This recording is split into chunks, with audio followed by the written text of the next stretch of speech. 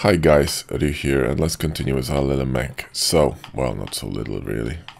This guy's a badass, isn't it?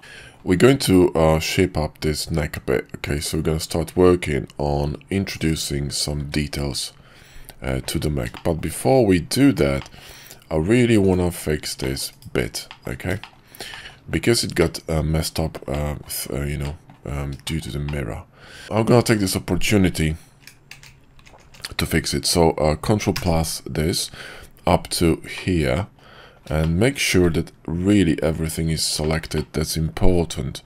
So the bit in here isn't important, meaning we're going to deselect it. So press W a few times and hold Control and just hold Shift to select these, hold Control to deselect these, right?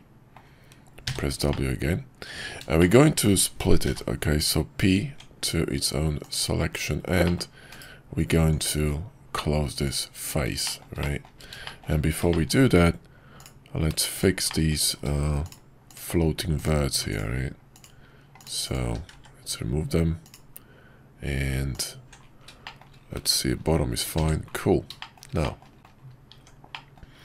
we can also remove these edges here, right, because we don't need them. So delete these and delete these. Okay, so now what we're gonna do is grab this one and go to local, and let's move this one a little bit to the side here so we have a reference. Okay, so now what we're gonna do is we're gonna recreate this piece, but we're going to rip it off. So Shift Control on the curve extract and bring it outside, and we need to make it a little bit larger. So hold Shift and make it a tiny bit larger. But in fact, before we do that, we need to move our origin point back to Geo, and now we can do this. Okay, so now we can go to, come on, back mode here, and scale it just a little bit. So let's apply sharpen this, so apply the sharpen there, and we're gonna have some fun with this one. So scale it down until it breaks, and I'm gonna redesign it a little bit, okay, because I have an idea what to do with this now. So, and extrude it here, right? So we got this, and we're gonna have to chamfer this like that. Let's run sharp mark sharp in here. We're going to run double holes in here, okay? So first of all, what we're gonna do is grab this one. How thick is this? Oh, it's running from here, so the screws could be in the middle. Okay, so let's now remove this because we don't need it. Delete it. Oh, in fact, we can just move it to junk, or backup or whatever, just to have a reference in the future. But I don't think we need it. But Alt H to recover the cutters, which are these ones. Grab this bit in the middle and this one, and let's go to local, and we don't need this one. Okay, so now we need to think. Yeah, so a lot of these, actually that's too many, that will do. And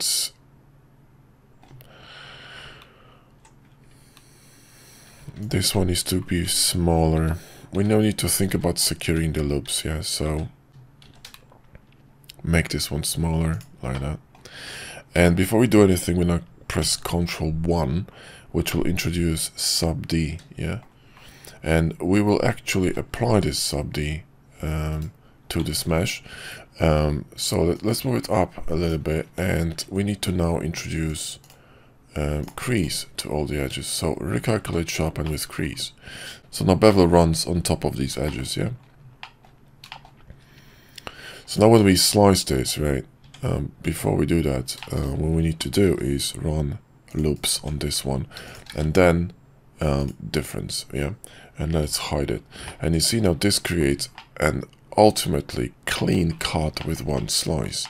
If you have problems with with shading, just move stuff about a bit, but it's much cleaner this way. And what we can do, right, we can remove the middle two. Okay, so what we will do is remove the middle too. So let's grab this one again and recall the cutters, yeah? And what we're going to do is we're going to duplicate it, okay? So we're going to duplicate this, right? And hide these, and these ones we're going to actually apply the modifiers. So smart apply, yeah? Smart apply this, okay? And we're going to delete the ones in the middle, okay? So in our case, we could actually move this a bit, you know, because it's not even. So we want it to be even, okay? So move it somewhere here, and we're going to remove these two and these three, okay? So Control L and remove them, right? So we're gonna end up with something like this on the sides, which is exactly what we want. And when we grab this with these pistons, right, so let's grab them together, we need to simply align them. So rotate them, okay, on y-axis. So let's rotate them a bit, hold shift, you know, so they more or less fit the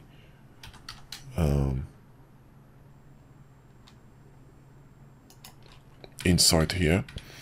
And we're going to do the same thing. So we're going to select these ones, right?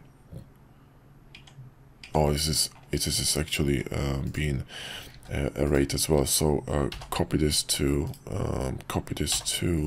backup. So we have a backup, and we're gonna apply everything. Okay, so operations smart apply, right? And before we do that, well, we need to make sure that we are actually happy with the shape of it, because once you apply it, you know, you're done. Yeah, I mean, you have to edit every single one of them, right? There's a way of going around it, but you could alt D this and, you know, rotate it around and go around this way. But it's much easier to, you know, edit it in this state, right? So we could have a bit of fun with this one at the moment, yeah. So we could, you know, start editing this a little bit. So let's go with EM macro, and come on, EM macro on this one. Really, no, this is not gonna work. Fascinating. Extrude, cancel, and Alt S, and then scale it on local, meaning select this face, select this plus here to create a custom orientation, and SX, SY, there we go, and scale it on this axis like this. So that's one detail. And let me see, what we could do is create like an inlet in here for the cable to go through. So, you know, create a bit more details, right? Because that's what we want. We want a bit more details, and bevel this one here, so chamfer it as well. And there you go. And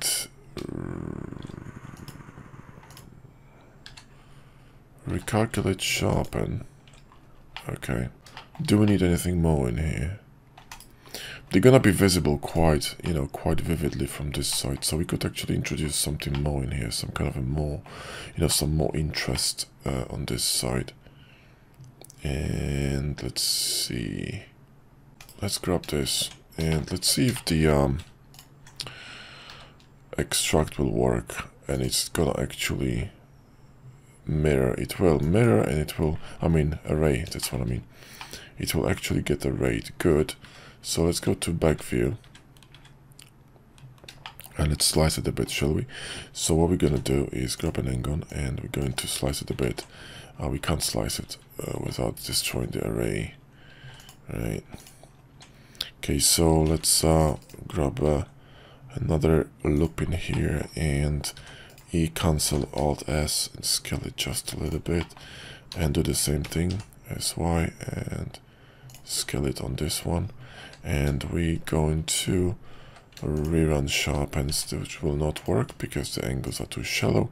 So we're gonna do it manually, okay? Manually, like this. Alright, perfect. Now, how are we looking? Yeah, we're looking pretty good. We're looking pretty good. And also what we need to do is extrude it a little bit deeper here and remove this one. Okay, so edges, oops. So it goes deeper into the into this device. Okay, I think this will do. I think this will do. We could just drop some decals on them later on, but I think more or less we are good here. So we can, you know, back up this again and then grab these and multiply. So operations and multiply, and then we can apply bevel, right? So apply bevel,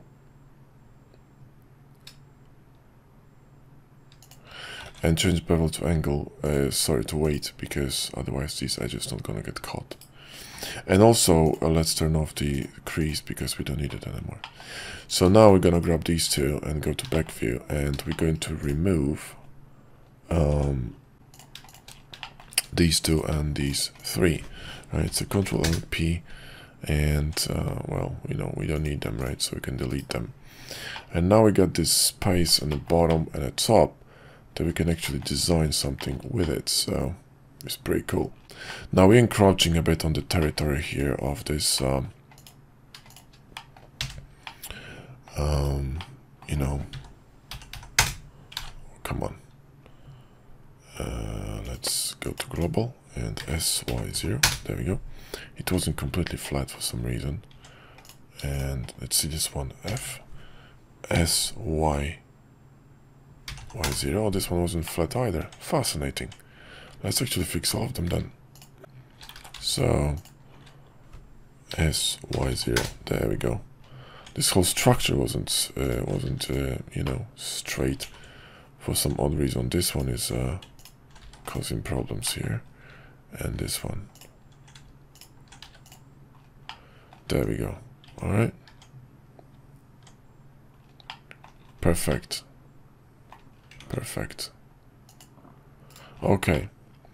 So now that we got this going, let me see. Right, so now that we got this going, we can move this one inwards a little bit, right? So, you know, select this one, make it a bit larger, just a, you know, a little bit, and move it in. And then select these ones and move them into, right? So move them in here, and let's see. And now it's better, okay? So we want this part not to touch the back. So now it's good. And in fact, I could collapse this one a little bit too, you know, just something like this. There we go. It's pretty cool. All right. So we sorted this bit, and we can, you know, we can introduce some holes in here to sort of mount it on this one, right? And this one, is it not straight either? SY0. Fascinating. Let's actually fix this. This is crooked all over it. See that?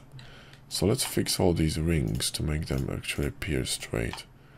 So let's grab all of these and SY0 and PG. Alright, good. Good, good, good. Now it's straight. Okay, perfect. So now these cylinders, this could be all deeper a little bit, you know, just a tiny bit deeper, yeah? So something like that, yeah. And wait a minute. Select these, all of them. There you go. Can we move this? Wait a minute, why is it not moving?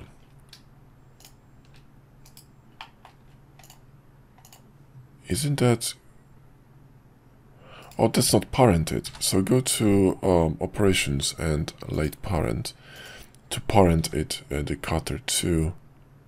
For some reason it will not do it. Fascinating. Maybe because it's a rate, that's why, you know, that could be the problem. So what we're going to do is we're going to apply, just multiply this, and we're going to resharpen it. And this should solve the problem. So let's grab this and see what's gonna happen to our shading. It might get destroyed a little bit, but now you need to ask yourself a question, right? Do you really need to fix this? For example, in the middle, it doesn't matter, right? In fact, what we're gonna do is we're gonna turn on the shadow, which is bloody confusing at the moment, but we're gonna turn the cavity on so we can see all the problems with the shading. But you need to ask yourself a question: is it all worth fixing? Because not all of these will be visible. So if you create something and you have shading problems, you need to ask yourself a question, like, do I really need to fix this, all of these, or am I okay? Or ask yourself a question like, from which angles I'm going to be rendering it? What's the purpose of this model? If it's a game asset, you have no choice. I mean, you gotta work your butt off to fix things. But if it isn't, then you should be fine. So thanks to Subdivision, we have a little bit more geo to work with, but at the same time we have a lot more to clean up. Now what you could do is run a machine cleanup. However, in this situation, it might not be ideal, okay? There is a lot of... the reason for it is that both of these surfaces, I mean the inside and outside, are curved, right? This one is curved and this one is curved. So it doesn't matter which one you move, you're gonna disturb the curvature. So the only way to get perfect shading on this one would be to run weighted normal transfer. But you don't really need to do this on mesh that will not be see, that didn't really work very well. On mesh that will not be visible that well, right? Because if there was a prominent piece somewhere in the front, I would probably do it. But in here, basic mesh fixing should do. So, like I said, it's important to ask yourself this question: do I really need to bother with it? So to a certain extent you do. Like for example here you see we got this pulls on the geo. We want to fix it because this is going to be visible, but you don't have to go crazy, Well, this one needs to be fixed for sure, and the reason for this one is it simply is lacking the sharp edge. This one needs to get fixed for sure, so I'll go shift 1 to but you see the shading gonna shift, so maybe we can do this one and then we can run a sharp edge. Sharp edge should solve a lot of our problems in this area. In fact, let's run sharp edge on all of these. I'm surprised that the angle is just not steep enough over there, so we need to run it manually in certain areas. And I'm not gonna be symmetrizing it. I could, but I'm just not gonna do this. I'm gonna do it manually, so it's fine. It's not too much work, really. It's just a few edges. This one needs to get fixed because it's pulling, so shift 1 and shift 1 and you're good. This is there's a problem in here which we need to fix. Shift 1 and all these need to be fixed. Shift 1 is going to connect them in the middle, which means all of them gonna get pulled in, so the disturbance of the curvature is minimal on both sides, if you followed my drift. Yeah, because they all pull together, right? You see, so it's just too close to one another. Yeah, all these three verts, that's a bad idea. On the top shelf, I mean, you gotta fix it too, but only if you're really having problems. So like, even this is fine, you see. We could switch this to oh, we have it on weight, good. Well, these ones are just too close, so shift 1. And we're probably gonna have to do it all around, so it's gonna take a while. Whoops, we pulled the wrong piece. There we go. Sometimes angle causes problems. Sometimes it's different things like verts being too close.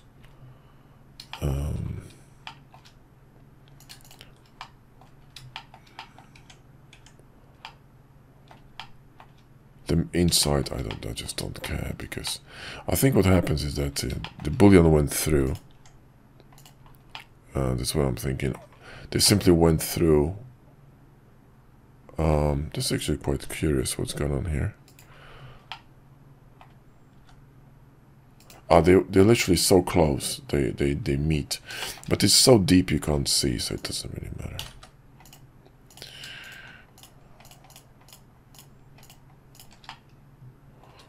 Come on.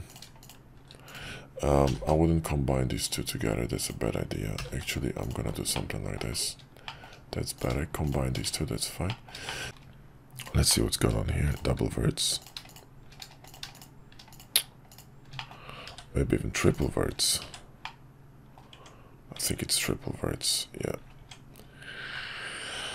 A better way of running this would be like this. Okay, this would be preferable way of running it. So we could fix this one here, move this one a bit lower. Again, inside really doesn't matter. If you wanted to fix it, what you can do, right, because the angle's not too big in here, what you can do is literally, you know, run an edge here, okay, like this. Saying this will relieve the stress, but like I said, it is just no point of doing it in areas that are not important, because that's just adds work and no one's gonna see it. So we're not gonna be, you know, doing anything special with it. Like, for example, we're not gonna be UVing that, so it's okay. Move this one out a little bit, and I'm really tempted to symmetrize it, but because, you know, it would cut work in half. To fix these, right, what you need to do is bring them together, so scale them, or what you could, let's actually grab this circle here and remove it. So faces, and see what's going on in here. See these meet right together. So what you can do, Shift G parameter, right, and you can just scale them or simply chamfer them, right. If you chamfer them, they're going to pop away from one another, and at the same time you're gonna get an interesting shape in the middle here. So you can close the face back, and this one too, this is insanity. I mean, we should be removing this, because we don't need these subdivisions there. That's what subdivision did to a face, is triangulated it, because it was an n-gon, which is why subdivision on non-quad mesh could be tricky. But the mesh was quads, except for, you know, these few areas, right? So combine these two. That created some weird shading here, and yeah, not too wise. So what we're gonna do is we're gonna move it away from the mesh here, like this, okay, and away here as well. In fact, this whole edge, we're just gonna move it away. There you go. And this one the same, we could move it away, combine these two. I could combine these two as well. And oops, Shift 1. I'm not gonna remove all of them, because really, just no point, especially in places when it doesn't cause me any grief. But this definitely needs to be fixed, so move it away. Look from the top, you know, because when we render this, you're gonna be able to see this from the top, right? So, or from a side. So that's where it matters, right? You know, no one's gonna, you know, look inside this thing and said, oh, this shading is a little bit off, because who cares? Combine these two. I think there are more than one vert in here. There you go. And same here, just move this vert inside and split them a little bit. If you wanted to fix it properly, this would take ages. It can be done, it's just bloody pointless. Split them apart, you know, they're too close to one another, okay. This one's gonna cause problem, I'm gonna remove it, so... There you go, see, it's gonna relax this whole place. This one's gonna be problematic, we need to move it like this, and then preferably do something like this. And then remove this one. And then fix these, so... Combine them together, this one is too close. And... the rest is fine. There's a disaster in here. Move this vert away and move this one here and combine these two. Again, same situation, you could just run an edge to release the stress here, but I just can't be, you know, can't be bothered. Move this one a little bit up. I wouldn't combine these two. Wait a minute.